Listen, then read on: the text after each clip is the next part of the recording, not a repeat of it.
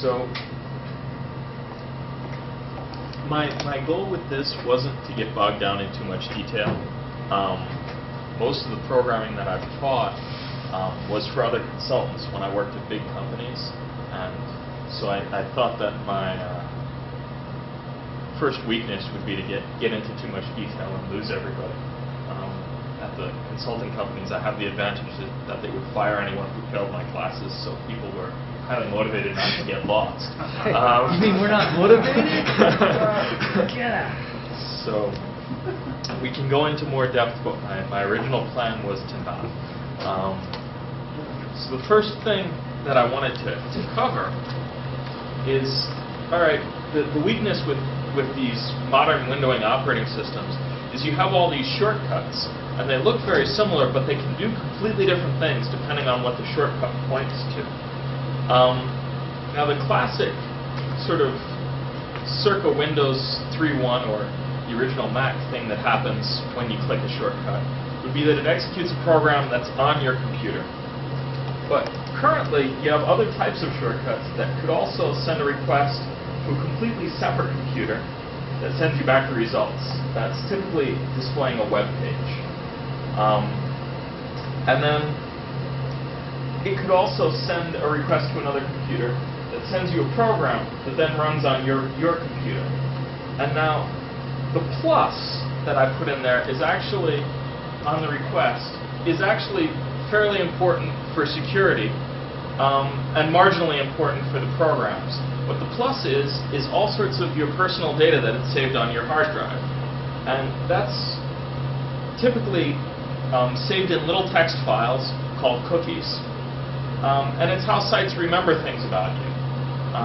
Now, if this is a site that you wanted to remember things about you, like your Yahoo homepage, that's great, because what it does is it sends your personal data up to Yahoo, and the program that's running on Yahoo's computer reads your personal data and knows that you want to see the weather but not the stock ticker. Where it's not so great is people who want to do things you'd prefer they didn't, like track all the sites you go to and then sell that information, also save these things on your hard drive. And that's where you get a lot of spyware and other security issues these days, is that little plus. Too early for a question? Go ahead. You know, you look at these cookie files and they look like little tiny text things, look like email addresses. It's hard to imagine that existing on your hard drive would allow someone to like track wherever you go. Well, what they'll typically do in the bad case, what they'll typically do is install a program that saves some information every time you go to a web page. So it updates the little file every time you click an internet link. So it just makes a list, and then it sends the list periodically out. But yeah, it can do other things. I'll go into a bit more depth. So now, we've already started on the first point, and that's the security implications are clearly very different, because if you've installed a program and you're running it, you more or less know what it does. Whereas if you're downloading a program from someplace else and running it, you really have no idea what that program's doing. So they've built in limitations into the languages people use for that reason. Microsoft originally came up with a technology that had very few limitations, with the idea that you could make very powerful internet programs. But the problem was people used it for all sorts of vile things, and that was ActiveX. And the problem with that was entirely they didn't limit it enough, and people did all sorts of nasty things with it. The security implications also cut the other way. As a writer of a program, you might not want people to have all your data. And if you write your web application in such a way that the program runs on the client's machines, there are clients who are also not wonderful people who will break into your program and steal all that data. Whereas if it's all on your server, it's much harder. The second comes to if you have a program that you use a lot that runs very slowly. If it's a program that's actually running over the network, typically the reasons it's running slowly have more to do with the networking than your local computer. And I've seen people buy new computers which didn't help them at all, running what they were running slowly because they thought their computer had some problem, but it was actually their internet connection was slow, and the program they were running depended on the internet connection. I touched on the languages too, and that's if you want to make such a program, if you want to make a program that people are going to run locally on their computer, that's a very different environment, and the languages are very different than a program that's going to run on your server, or yet again, a program that people are going to request from your server and then run locally. And part of the reason for that is this last point, and that's they have to have different limitations. If you have a program that's designed to run locally on your computer, you give it all the power you can, because why limit yourself? If you don't want to do something nasty, you don't, and that's it. But if you have an environment that's designed for people to come to a server and then run a program on their local computers, you clearly have to put in some consideration for what the program can then do to that other person's computer. Otherwise, no one will trust it enough to run such programs. Okay. And the first example I had was just of shortcuts. And again,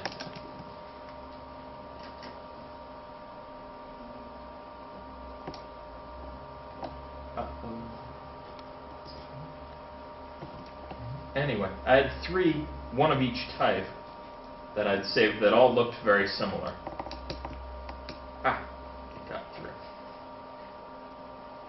And just to show you how similar, I used the same exact site. The first example, which my settings are too large for, is a little charting application. And you save your settings, and then you click this button to update. And that's the hallmark of something that's running on the server. That's the downside, is that the user interface is kludgy, because you have to, every time you want to interact with the program, you have to then send something to the computer, so there's a lot of extra button clicks, which aggravate people. Now, if I do this, and it looks very similar, see how this little Java symbol is coming as the chart is loading, and now I can interact with the program in real time without clicking a button and having it refresh the screen. The reason for that is what it's actually done is it's downloaded a program to my computer along with data.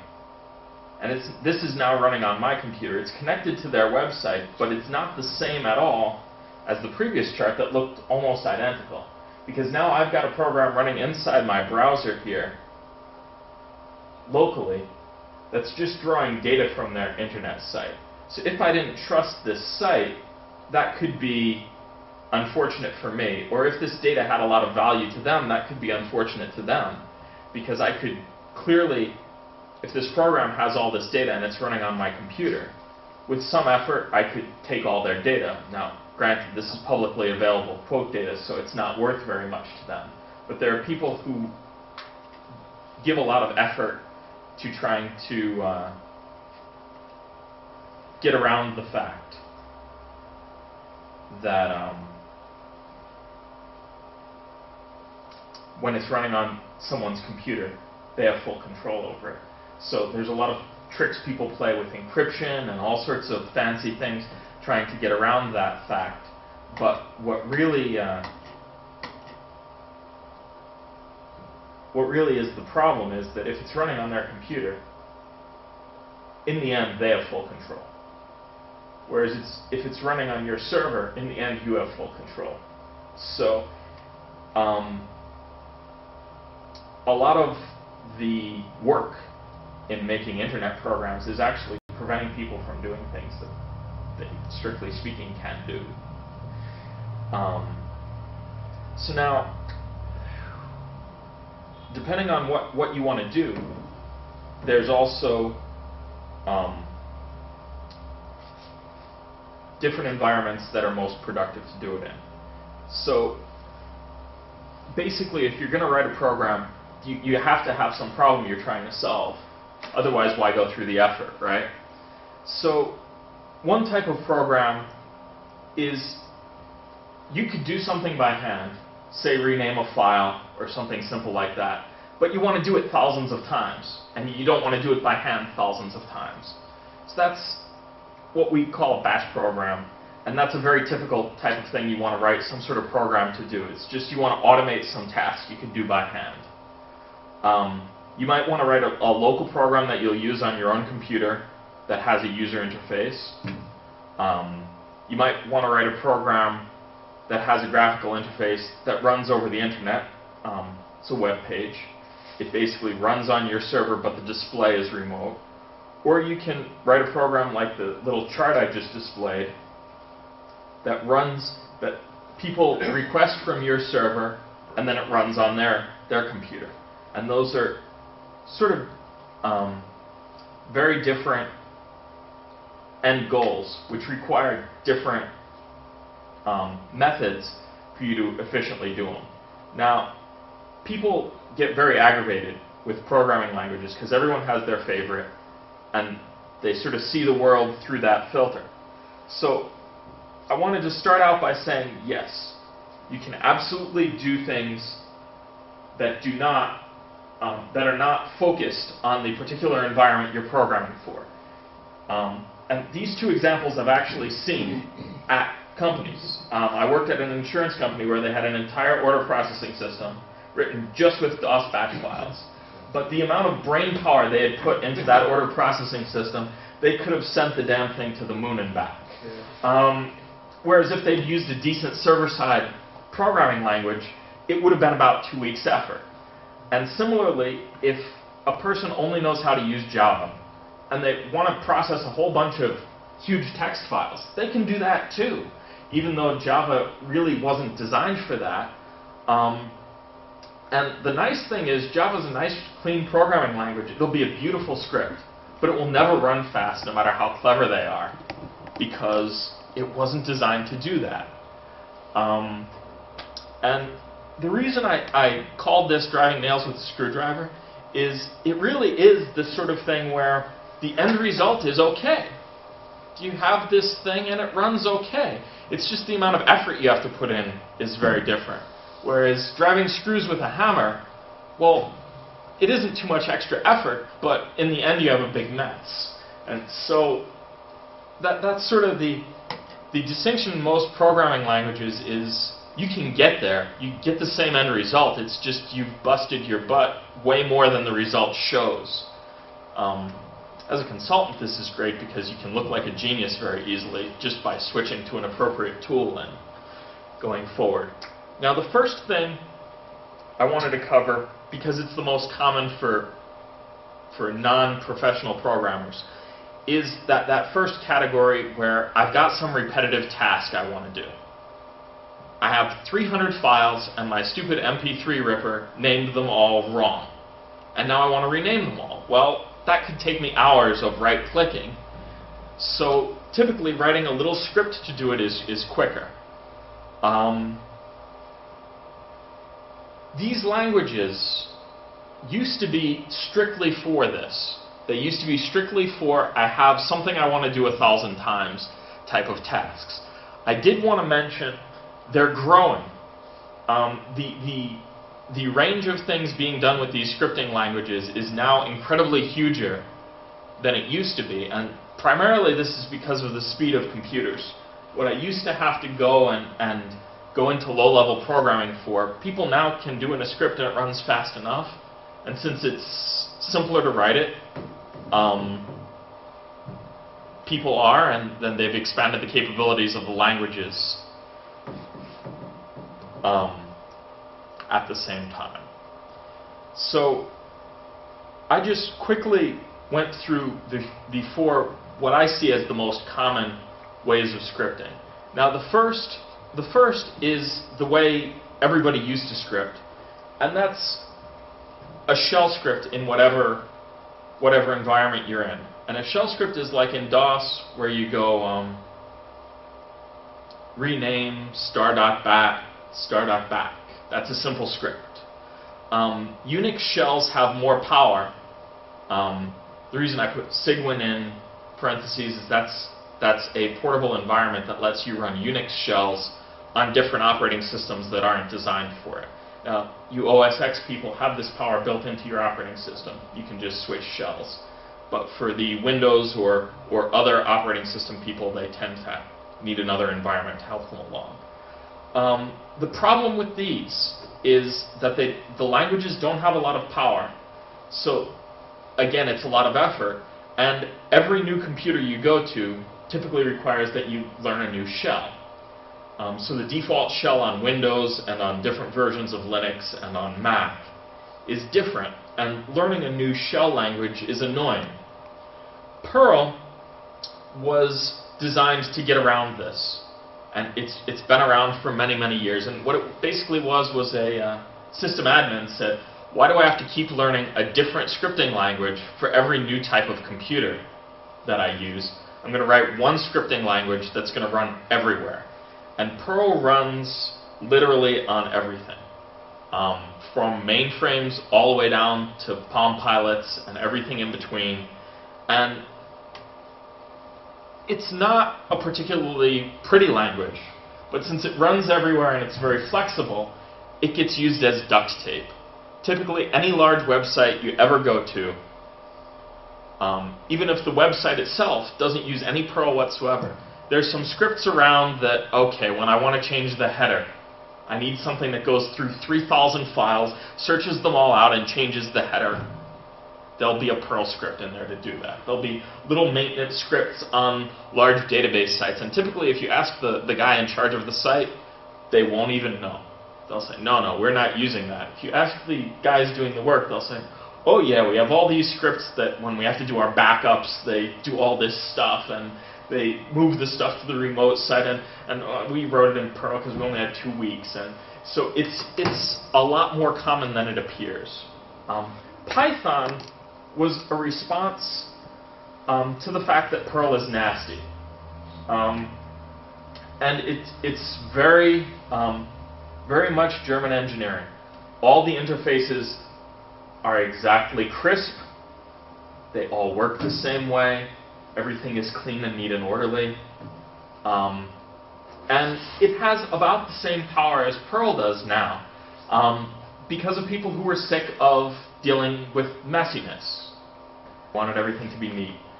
Now in Windows, the latest versions, they've given additional power to JavaScript and VBScript that other scripting languages don't have. So people use them for writing local scripts just because it's a bit easier to get at the Windows interfaces. But they're really not intended for this. And so I always think of it as languages that were intended for the internet misapplied to local scripts. They're not really good as scripting languages. And I'll get back to what they are good for. Nothing against the languages. Well, nothing against JavaScript. But the use of them, if you have a lot of local tasks to do, is one of those that are a bit inappropriate. And because I'm doing my example in Perl, which is why I highlighted it in red, I threw in a slide about Perl in specific. And because it's been around so long, it has some advantages over other languages. And that's, it runs everywhere, and it's easy to do internet type of things. For instance, I'll show you one script that gets information off of Amazon. And that type of script is very easy to write in Perl and very hard to write from scratch, typically. It's also very, very fast and can deal with any sort of file that you'll ever come across. And it's got many, many pre-written programs available for it. The downside is it's only really easy to use if you were an old Unix power user. I'll admit that up front, and that's its syntax is intended to be easy for people who knew how to use sed and awk and all those old Unix programs, which typically isn't the power user of today. I've just listed some sites for people interested in scripting. I'm sure we can dump the page somewhere. So typically that's how I do things, is I don't remember how to get to everything. So now the first program here is a Perl script I wrote that renames things. And what it looks like on the inside, everything is so small in this resolution. I got to apologize. I'm used to working in 4 times the resolution, so everything isn't scaled down. That's better. And what it does is it loops through every file using typical DOS, star dot, whatever, and then renames it according to some pattern. This is what it's coming from, and this is what it's going to. Now, the advantage of this over a blank rename is that there's a lot more power here. The disadvantage is it's harder to understand. So, for instance, this top line, if I uncommented this, what it would do is it would take all the uppercase letters, would remember them, and it would add a space. And it was a particular group of files where there was an uppercase section in the name, and it was all mushed together with the rest of the name, and I wanted to space it out. And the $1 is the first section that it captured. And I find I do a lot of stuff like this where I just want to, I have, say, again, the title of the song, and I want to pull that out because it's unique, but it has some other crap I don't want. So just pull that section of the file names out, which are unique, save that in the new name, and put something else in there. And that's what I wrote this script for. Now you can see the disadvantage in that in operation, it's dead simple. I double click it, it renames all the files.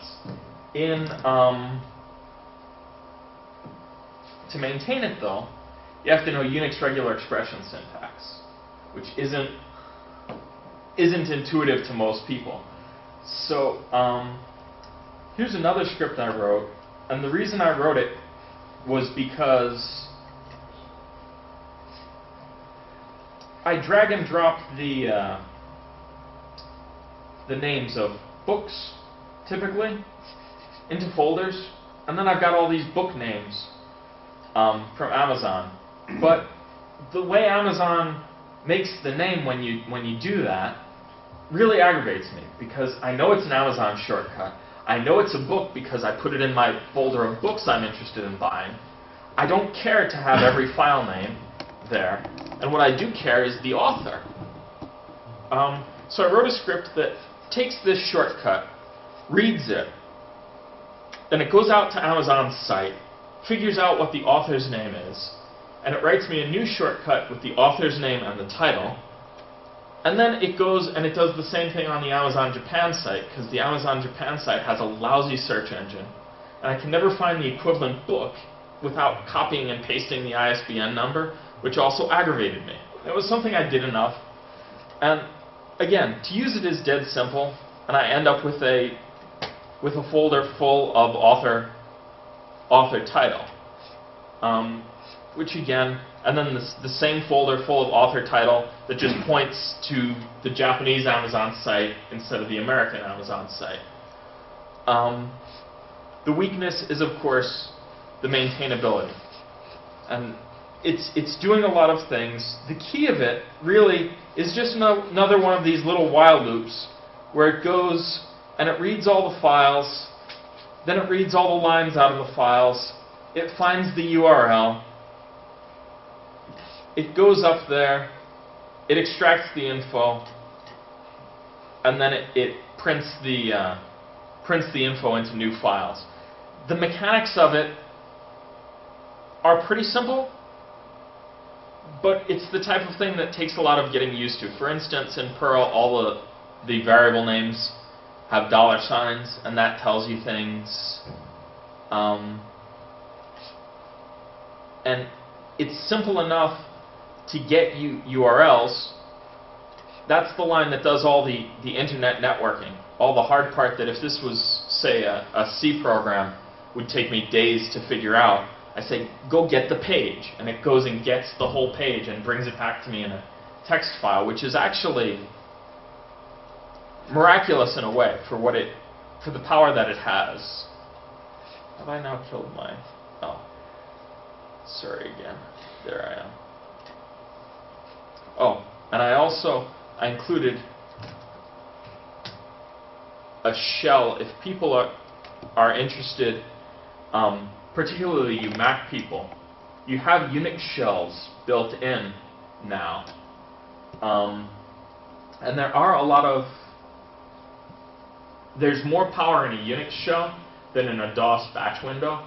So if people are not used to that, it might be hidden from you, the fact that you have so much power. And I thought, I'm not going to go a lot into shell scripting, because as nasty as the Perl example was, it's actually a lot nastier when you write programs in shell script. However, I wanted to briefly mention that there is that power there. And what do I have? Okay. I have... that wasn't a very good one. My shell scripts tend to be very much like this. They tend to be similar to bash files. In that I'm just executing things in other languages, but that's because all my real shell scripts are in Perl. The features of a shell script that are most important is this very first line. And this, for instance, the Macs include five shell scripting languages by default. And if you write a shell script, it will run unpredictably depending on what people have set their default shell to. Same with Cygwin for Windows. There are different shells built in. So this first line tells it which shell to use. And then it's just like sort of like a batch file in that it'll go through and execute the lines one after the other. And you can do simple loops, and you can do simple programming type of stuff with it. But I typically recommend people learn Perl if they're interested in scripting, just because you only have to learn it once and then you have all that power. Now I'm back at the beginning. Pardon me while I zoom through this.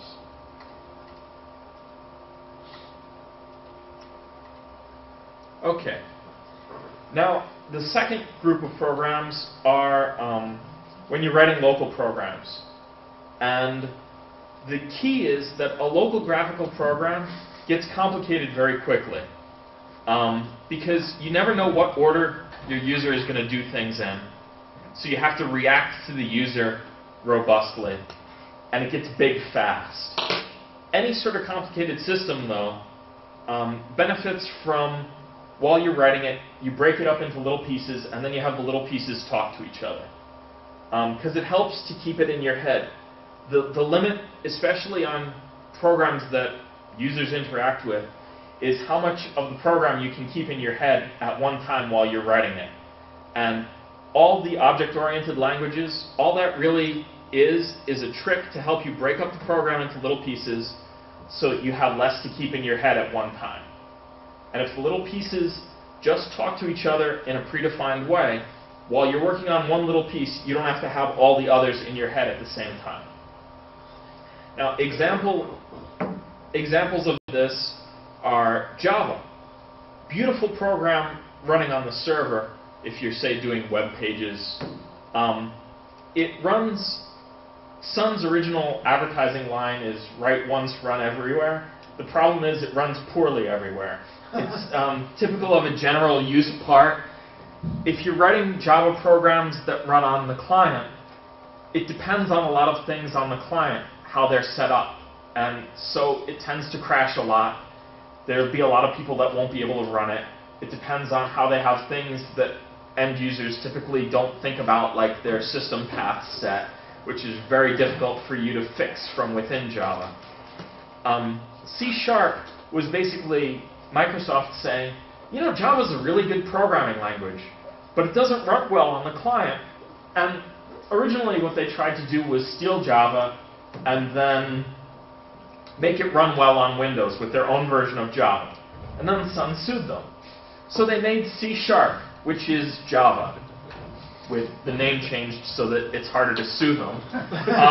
And then it accesses the Windows base classes. And currently on Windows, this is the easiest language for writing graphical programs. You can make a program that, say, accesses a database and makes graphs or does other local things in probably a quarter to a tenth of the time. VB, they have currently in the same framework that they have C#. VB used to be the only way to do this on Windows, realistically. That's Visual Basic. Visual Basic. From the older versions of VB to the current version, they've changed it enough so it really is learning a new language anyway. And because C# is cleaner because they stole Java from Sun instead of trying to make their own Microsoft language, I recommend if anyone, unless they were a real hardcore VB person, if they used to like VB, they'll probably like C# better. So rather than going from VB6 to VB.NET, I'd recommend jump to C#, just because it's cleaner. Ruby on Rails is another one of those scripting languages that's sort of grown up. And now the Rails framework is a new contender in the realm of writing local graphical user interface programs very quickly. And the nice thing about all these scripting languages is it's not just Windows or just Mac. And I included a resource page here. The trouble with Googling a lot of these things is you get a very low signal noise ratio. You get thousands of sites from people who love these languages, and most of them are marginally useful. So I've sort of pruned it down here. I might have pruned it too much, but these are my best links on these. On Java, java.com is Sun's site where you can download all the software you need to write Java for free. And the absolute best tutorial for Java is the second site. It's a fellow who wrote, when he wrote his book, he published it for free on the internet. And what he found was it didn't really detract from the sales of his book at all, because people don't want to download an 800-page PDF and then print it at home. They would prefer to just buy the book. But it's a great book called Thinking in Java. If you're starting from scratch learning Java, that's the place to start. Anything Microsoft, if you're ever doing any Windows programming, you've got to have an MSDN subscription. It's table stakes. The MSDN site is your source for all information programming on Windows. Going anyplace else is really a waste of time. And I included the Ruby links just because I had mentioned that. Okay. So this will be very, very familiar to anyone who's a old VB programmer. Yep. You want a button, you make a button. You want a text box, you make a text box.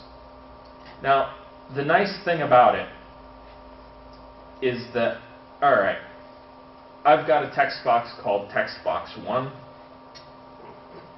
Let's say I want to make this program actually do something. If I was writing this in one of the other options, say Java or C++ or C,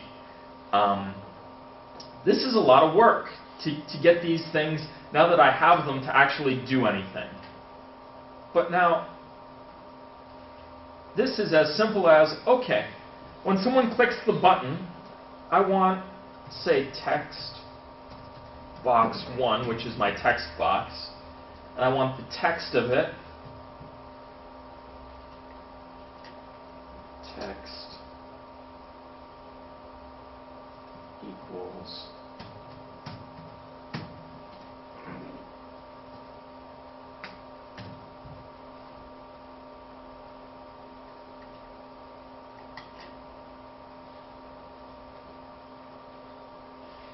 And then we've got a program that does something. Now, if you haven't written this type of program, that probably doesn't seem like much.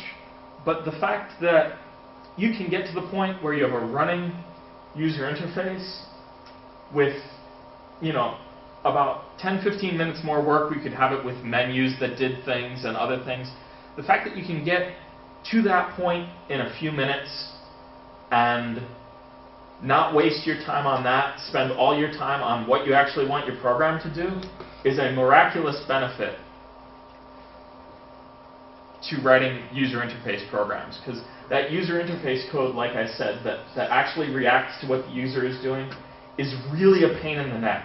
Getting the menus so that when someone clicks the menu, it actually does it right and stuff, is actually used to be a tremendous amount of work when we did Windows and Mac user interface programming in C++. Doing it in Java, the problem is there isn't a slick way to do the part that I just did and have it run reliably, and that's the making a window, spacing out the controls. They have a very robust language for that, but it's very labor intensive. You end up spending a lot of your time on it. You can tell I don't do many presentations because I don't know how to jump to the middle of the thing. Okay, so now, if I'm in the web world, I've got those two types of programs, the ones that run on my server and the ones that are automatically downloaded to the client's computer and run there. Now, the leading ways to do it on my server, if I have a big, say I was writing a banking site, I can use HTML plus Java, which are called Java server pages. And this is a really good way to write a reliable website, because Java, the thing that it was most intended for, was to make it easy for programmers to write reliable programs. So it has all sorts of great features for making your programs well organized and reliable. And since it's running on your server, the fact that it's very finicky about its environment is irrelevant. If it takes you a week to figure out the environment, well, you figure it out once, and then your server runs great from then forevermore, and the clients don't have to care.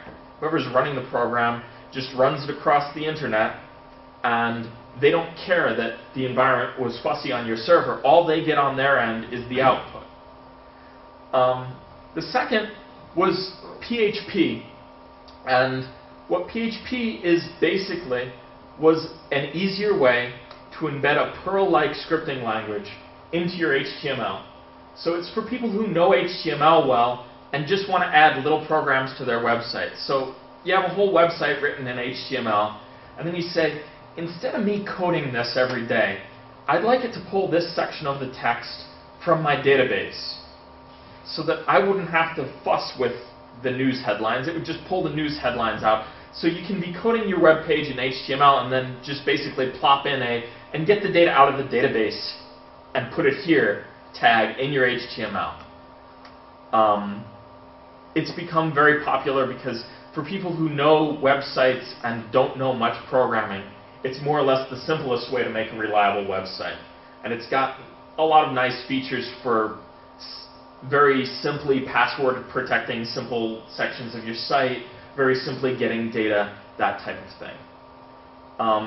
If your web server is in the Microsoft world, the very same programming environment I showed you for local programs can be used to code web pages.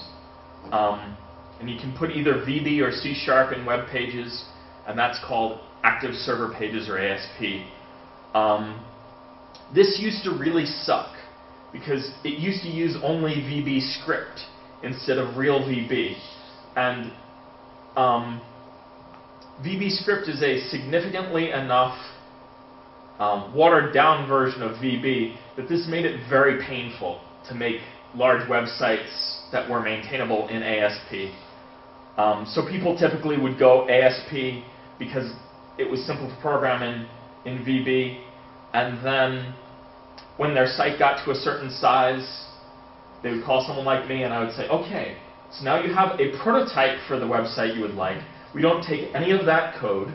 I know you spent a lot of money on it. So sorry.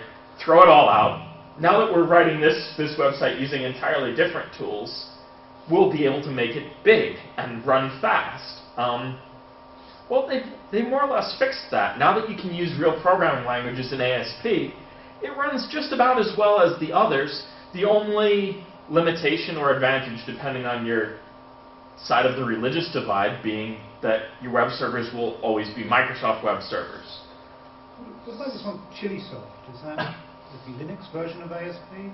Right. They have that. They also have a Mono project, which is a Linux version of .NET. If I'm on Linux, the advantages of writing something in ASP go away very quickly. The big advantage of ASP is that fantastic Microsoft programming environment. The one thing Microsoft has got spot on is they realize if we're evil to the people trying to write programs for our operating system, they won't write programs for our operating system. We won't have cool programs on our operating system. We'll sell less of our stuff too. So they've always treated the programmers who want to write programs for Windows really well. So typically, Microsoft's programming environments where you write programs to run on Windows, as long as you're in the world where your programs are just going to run on Windows, they're fantastic.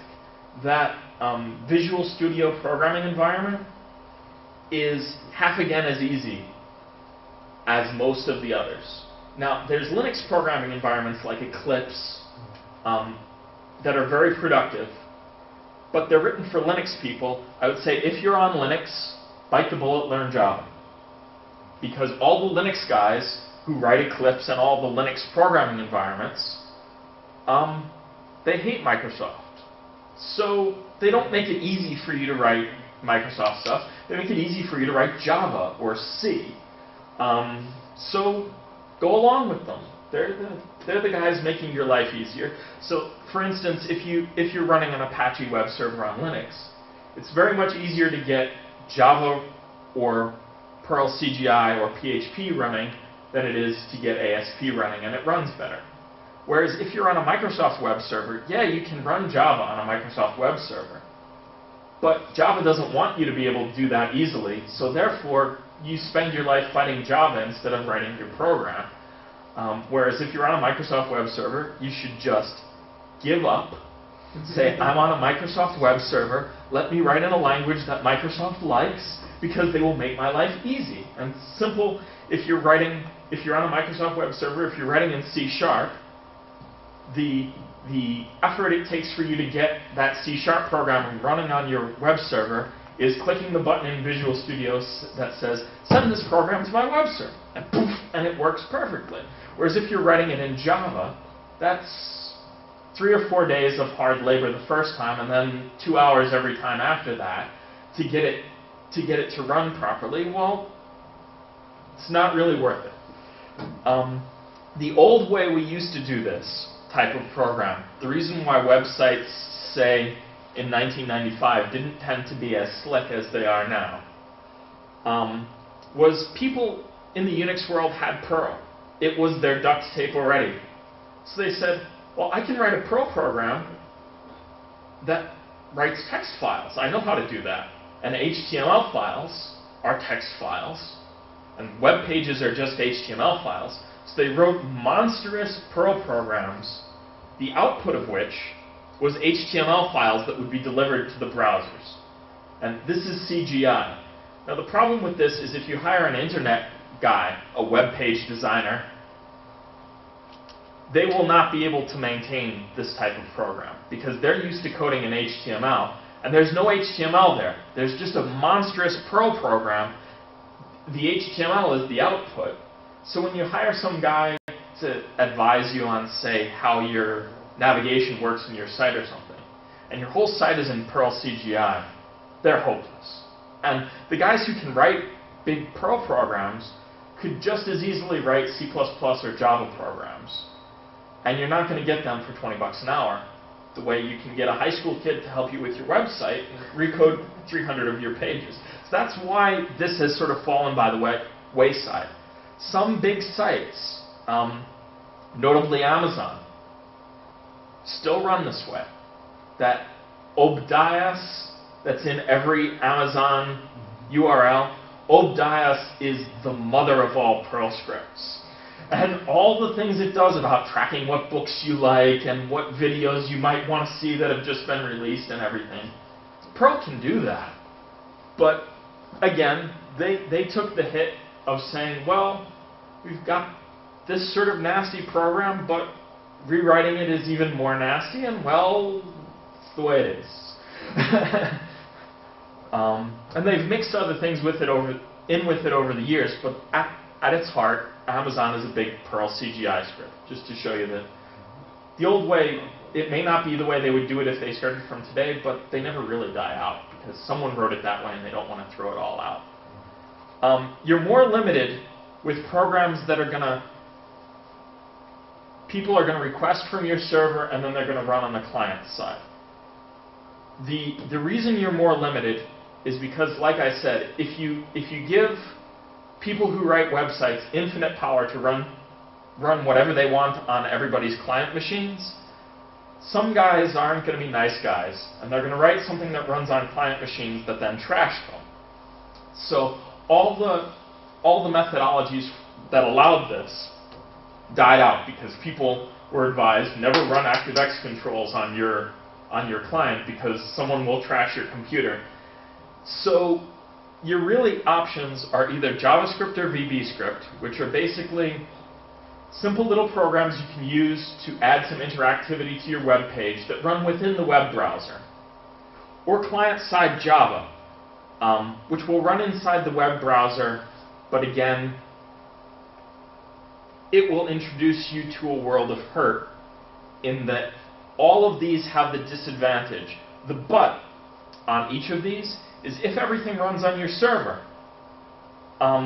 Any client, if the guy's coming to your website with a cell phone, a Palm Pilot, a Mac, a PC, anything, you don't care. You're displaying the output of your program to the client.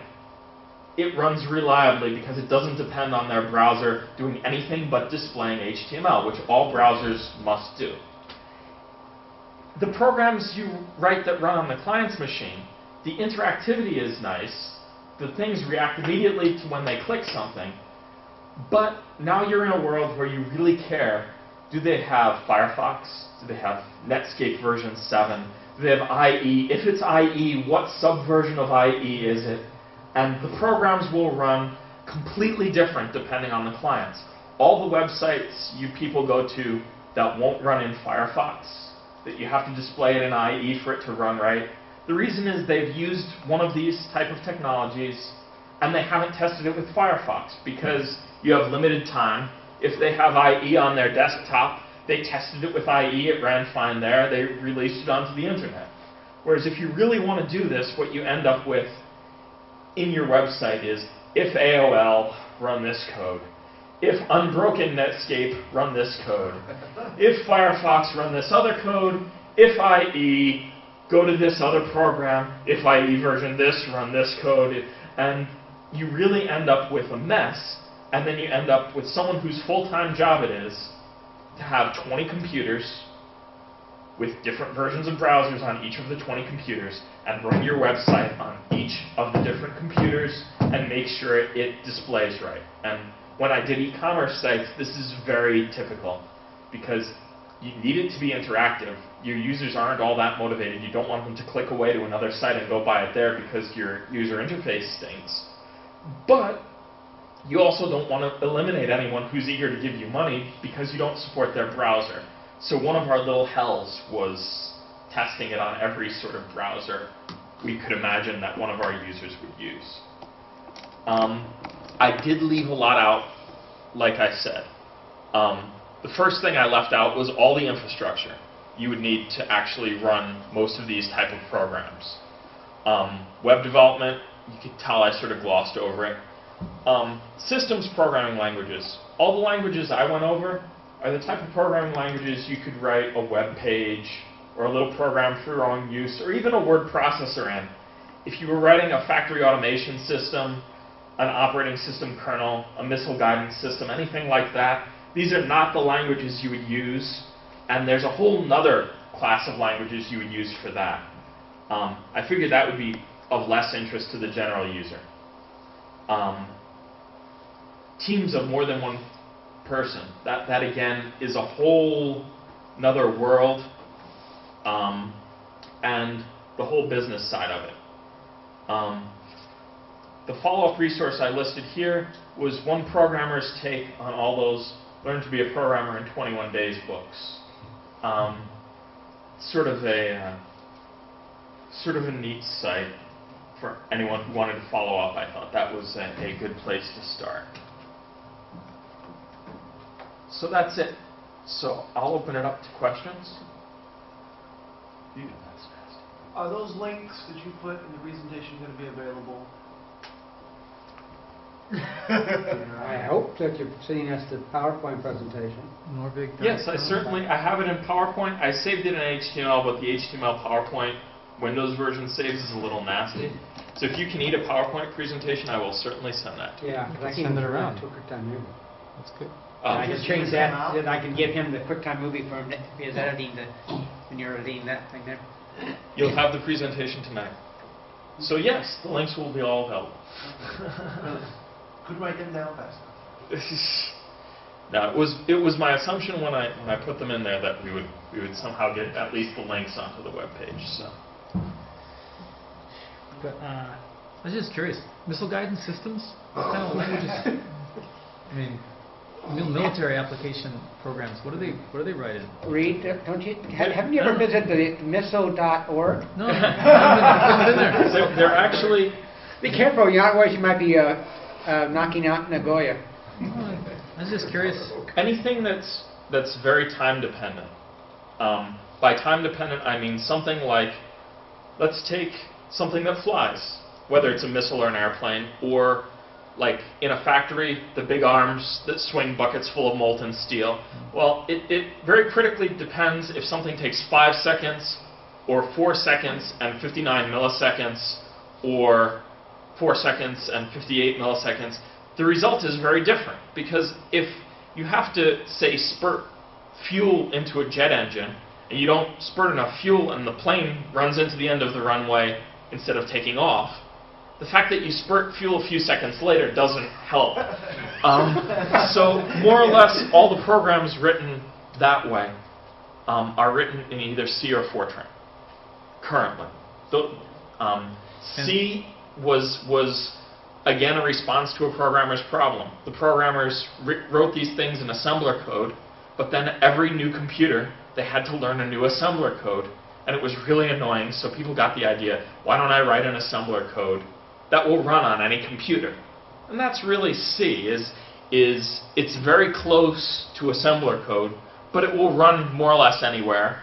And people loved that because they could learn one language, and then new computer runs out, they can still use the same language. They didn't have to relearn it again. And particularly since it was very difficult to learn, this was a huge, huge benefit. But it still gives you the visibility into the actual hardware to say, no, this isn't going to happen 3 seconds from now. This is going to happen 2 seconds, 59 milliseconds, and 8 nanoseconds from now. This will happen. And you can guarantee the sort of things. Where these higher level languages like Java, they're much more pleasant, but things sort of happen when they happen. Right. And if it's some human that you're interacting with, well, that's fine. There's no human alive who can tell whether it happened in 3 seconds or 2 seconds, 59 milliseconds. They don't know. So, it happens in about 3 seconds from now is good enough.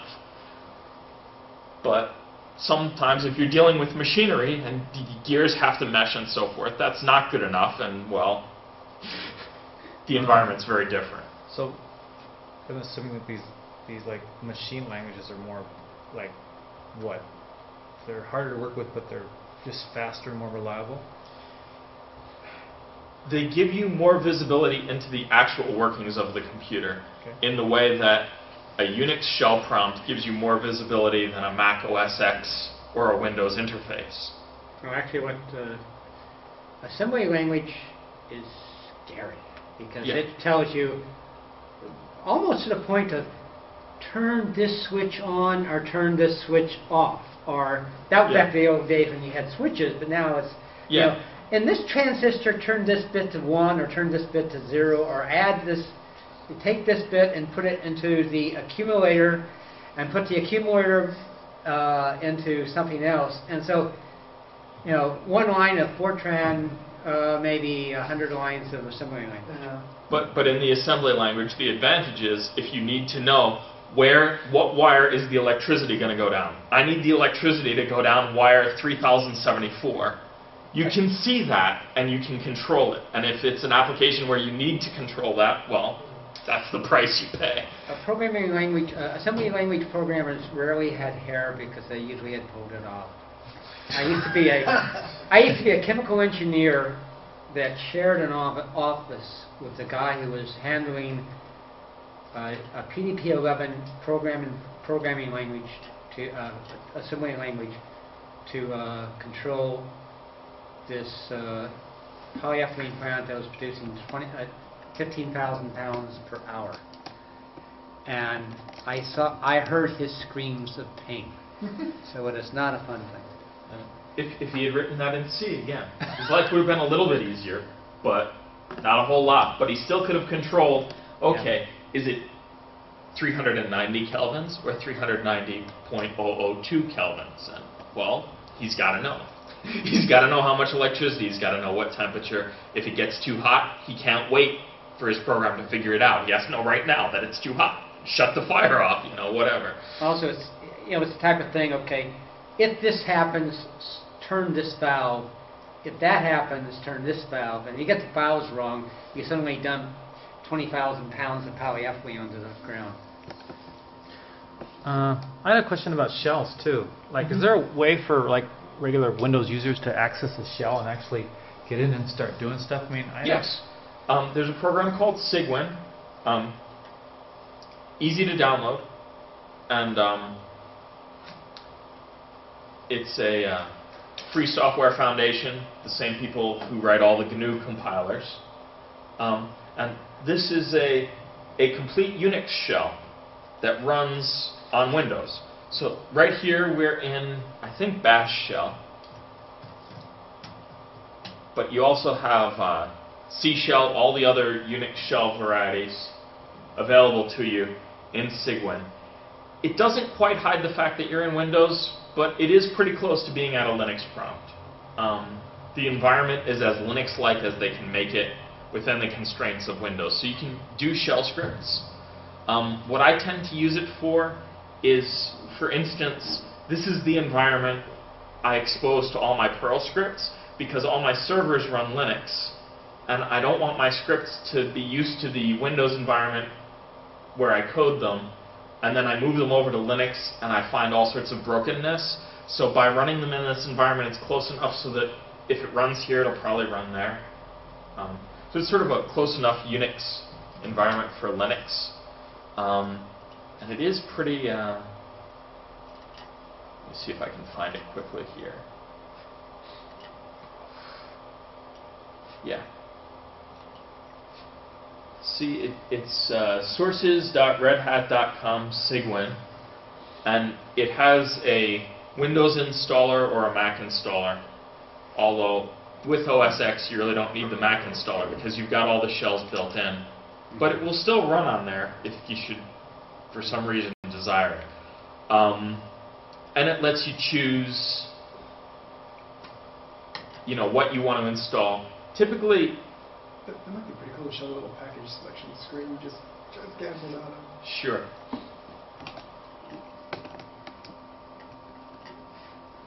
A candy store.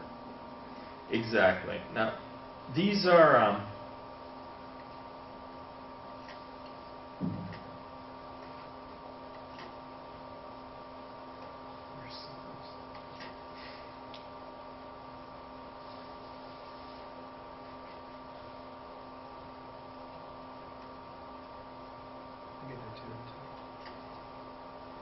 okay.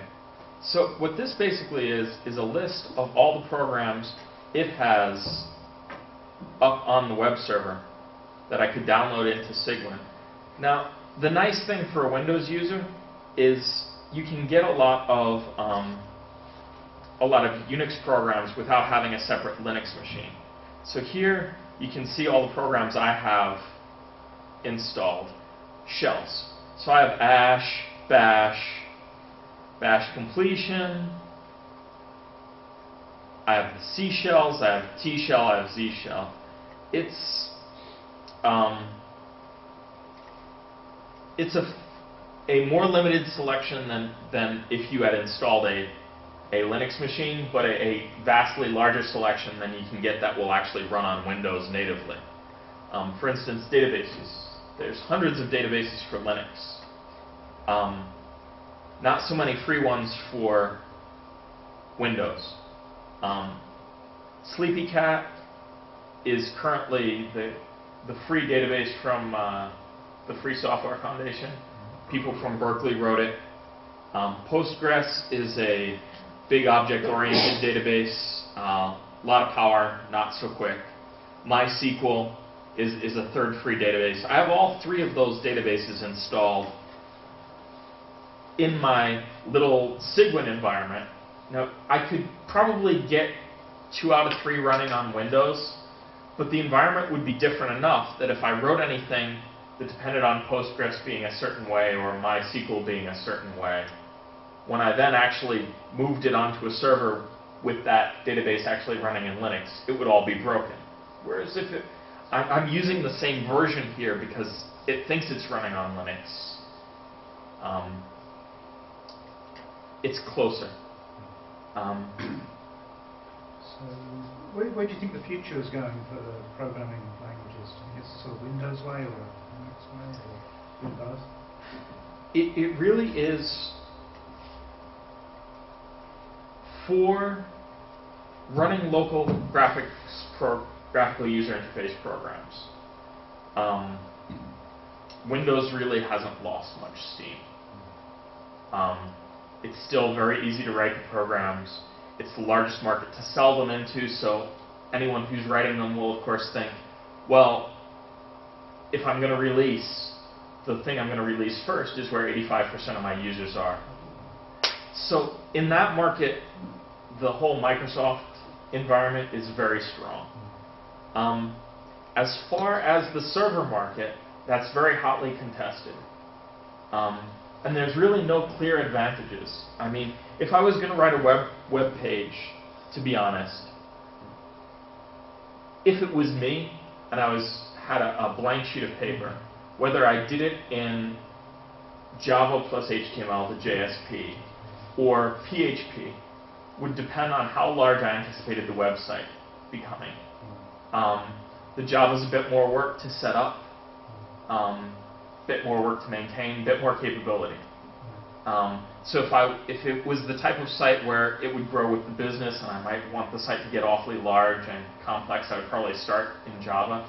If it was something, like a personal site that I wanted to have a password protect area where I could put family pictures and stuff and I didn't want them to be exposed to the world and I wanted to, have a few features log in, maybe even a site that was going to run a small business, but the business wasn't focused around the site, I'd probably start it off in PHP. But if my network admins at whatever company were more comfortable with Windows, I might do ASP just because it's easier than retraining all the admins would be to code it in a different site. There's really no... Now, if I were to compare, any of those ways of doing it to, say, using Perl CGI or coding my web page in C, which I've seen, I would have to have a real good reason to go over to an entirely different class of technology. I would have to have a fantastically strong reason to code a site all in Flash. Now, a lot of people do it. Flash is an easy language to learn.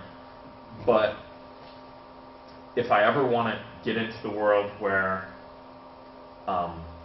reliability matters, security matters, performance matters, and I've coded this site in Flash, I'm screwed. Oh, am I screwed? And, well, it's just a personal thing, but any technology where I'll have to throw away the whole site, ever, to me is a bad technology because as a programmer, if I ever have to go to my business guys and say, well, that 2 years work we did, well, we sort of have to toss that in the bin and start from scratch.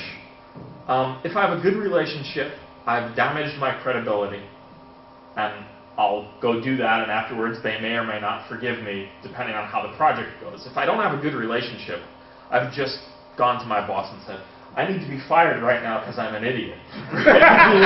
Whether or not I am, you know. So I have a built-in bias against anything that's not extendable. And what the technologies I sort of presented have in common is no matter which one you choose, you can always back out gracefully. If I have a site that runs in PHP and I say, you know, I really don't have enough power here, and I want to add in a little bit of Perl or a little bit of Java, it's not as clean as if I'd started out that way. It'll be harder to maintain that because then all my programmers will need to know PHP plus Java, right? But it won't be technically impossible. I can be running them on the same server and they won't fight with each other. Oh, that's what I was going to ask. You could have different program languages running on the same server and not conflicting. Right, and I mean, even to the point where now, if I'm running a Windows program, I can start it off in VB, and then halfway through write some parts of it in C# if I needed more power. And again, would I want to do that deliberately to myself? No, because now I have to know 2 programming languages, and more importantly, while I'm working on the program, I have to be able to switch back and forth between 2 programming languages, which is difficult. Just like switching back and forth between Japanese and English is harder than just talking in English or just talking in Japanese. When you have to switch back and forth, you end up, you know, looking at someone who doesn't understand any Japanese and then speaking in Japanese and talking back to someone who understands English, and you know, it all bollocks up in your head. The same thing happens with programming languages. If you have to switch, you end up making more mistakes because you're still thinking in VB and you're on the page where you have to be coding in C#. But have there been efforts to connect any of these languages by translation? Like, you know, all over the world we're translating German to English and English to Japanese. Have there been any? What they typically are doing is the modern environments are going more and more to not caring what language you started in. So for instance, it used to be the case that if I coded something in VB and I had to add some C++, C# is a newer development. What I really was doing was calling a completely separate program, and that would never be hidden from me as a programmer. Like I couldn't call just a function that I'd written in another language. It would be, I have to invoke a separate program through a DLL that I've written in another language. Now, what Microsoft has done in their newer programming environments is they've standardized things to the point where if I have a function written in one language and a function written in another, as long as I know how to call the function, I really don't care what it's written in the inside. I, as a user, don't care. And in fact, when I made my little example program, the fact that I would type the name of something, then click a dot, and it provided me a list of all the different things I could do, what I was doing was calling an object that's probably not written in C#. It's probably written in C or C++ because it's part of Windows, right? The code that makes buttons work is not high-level code, it's operating system level code. They want it to be very quick, so they've written all that in C++. But I don't need to know C++ to call that, right? All I need to know is the name and the fact that it expects a string of text. And when I pass it a string of text, it displays it in the box. Well, I really don't care the mechanics behind that. So that's sort of the direction they're going with modern environments, is once you have something written, you don't care what's inside it. Now, in the Perl Unix world, Java world, they're a bit behind. They're trying to catch up, but they've run into some issues. The next versions of Perl, PHP, Java will be friendlier to each other. But currently, you have a Java virtual machine that runs Java. You have a Perl virtual machine that in the current version of Perl is sort of built into the language. It's not really even a clean virtual machine. You have a Python interpreter that there's a whole bunch of open source projects that are aimed at solving this problem because of this. I really shouldn't care. Now, especially I shouldn't care because, as I said, Perl is sort of a messy language to code in, but there's a tremendous number of great programs written in Perl for doing stuff to web pages, for interpreting MP3 files. If I want to go and write a program that checks that all the tags in my MP3 files and the file names match, so that if I have a artist and a song name in my file name and I want to check it against the artist and the song name and make sure that they're the same, I can write that in Perl very quickly because someone's written all the nasty stuff that actually goes to the innards of the MP3 files and reads the tags and all that crap that I don't want to spend a Saturday afternoon writing. It's already been written for me. But let's say I want to write my script in Python because I'm a neat person and I don't want to write a messy script. Well, that's not currently possible. And they would really like it to be. Because, again, you've got all these pieces laying there. It doesn't make any sense that I have to write in the same language as the person who wrote the piece to use his piece. But that's the way it currently is over there.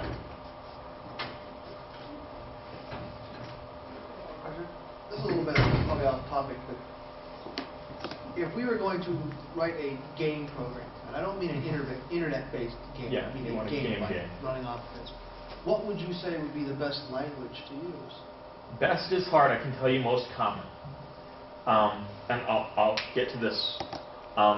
Games, like other local user interface programs, are complicated. So you want to use an object-oriented language so you can break it up into little pieces. But games also have the aspect of, like a missile guidance system, that you care about speed. And as a gamer yourself, you'll know that one of the things gamers look at is like the frame rate of the video. And they really care if the video is slow and kludgy and it glitches. So the sort of compromise between these two worlds is a language called C++. And it's an object-oriented version of C. So you have that low-level, okay, I light wire 97 on the graphics card type of control, but you still have the object-oriented aspect of it. C++ is sort of, the best description I've heard is it's like a chainsaw. So it's like a chainsaw in that I've got all this power and I can cut through things. But it's like a chainsaw, it's got no off switch. And it's got no guards. I got to be real careful, or my leg is one of those things I can cut. Not a finesse thing. Because I've got all this power. I've got this power of object-oriented languages. I've got this low-level power of C. I've got all this power laying there. And I've got nothing like Java, like I said, was designed from the start to be very safe, to make it easy to write reliable programs. C++ was designed from the start to allow you to do whatever you want to do. So if you don't have the internal discipline to write things carefully and be spot on with what you're doing, you can make horrible, horrible things happen very easily. And I've seen, just horrible things. But I mean, that's currently the most popular language for writing games, is C++ still.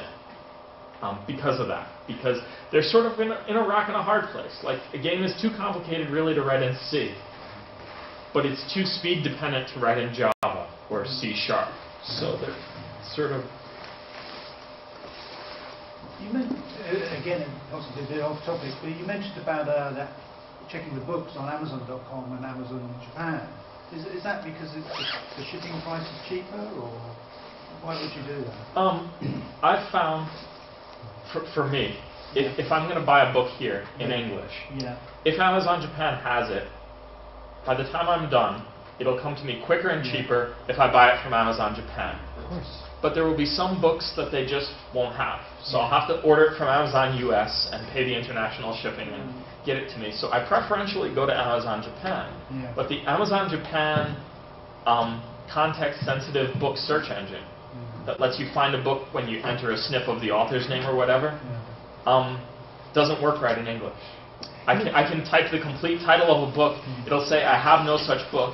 I type in the ISBN number and it finds the book. Yeah. So Pages it's used just to be linked. You could use the English American search engine, and then you could find the page, and then just change it to like COJP, and it would like link automatically to the same page on Yeah. the Japanese site. I mean, that's sort of how the script works. It depends on the structure of the URL, but it just does it en masse. So that does work. It usually works. Yeah. It usually works, and the reason it usually works is because the ISBN number is coded into the URL. It's part of how that works. Yeah. So if you just change it, now, the thing I'll warn everyone about Amazon is they fiddle with things. So they fiddle with not only the layout of the pages, but the layout of the URLs at least once a week. So the reason I ended up writing a script is because I got frustrated. And it's, if there's anything you depend on about Amazon, it'll change. So if you code something that depends on things working the same instead of looking the same, you're pretty well off, because the programmers are going to change that aspect of it the minimum they can. Like the business guys are going to say, change everything, change everything. They're going to change how things actually work the minimum they can, because that's hard work for them, right? They've got it working now. They don't want to really. So if it's anything that depends on how it works, that changes once every year or two. If it's anything that depends on how it looks, every 3 days. I mean, like when I dragged the shortcut for the book, my first version of this just was a renamer. Like the renamer I showed you, it was a simple renamer that depended on how the pieces of the title, where it put Amazon.com-book, so I would know, okay, I go over 2 dashes, then I get to the actual title of the book. Then I was rewriting that renamer every 4 days, because they would change the dash to a colon, and then they would take the spaces out, then they would make it capitals, then they would make it lowercase. And I got so aggravated, I said, okay. And I looked at the internal structure of the pages, and that turned out to be consistent, because again, they can change how it looks without changing the internal structure, and programmers, being, your typical employee, are going, okay, how can I make it look the way my boss just told me, while doing the absolute minimum amount of effort humanly possible? So they changed that much less. So that sort of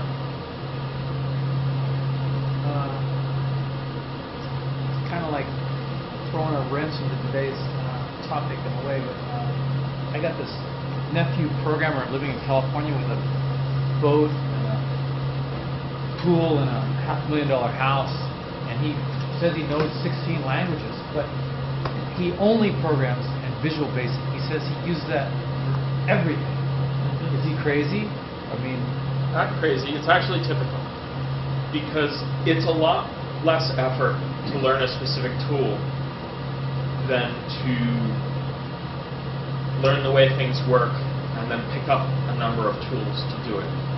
So like I said, if you're doing a certain type of thing, Visual Basic will be very good. And as long as your business is centered around that type of thing,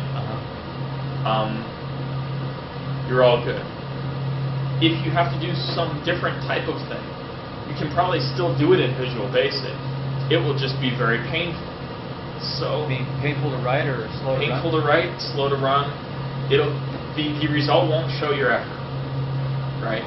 So now the key, if you're a Visual Basic guy, is to know, I only work in a Microsoft environment, so if anyone wants their stuff to run in Linux, I don't take the job. Right? I only do graphical programs. I don't do big bash programs, so if it's an insurance company, I don't take the job.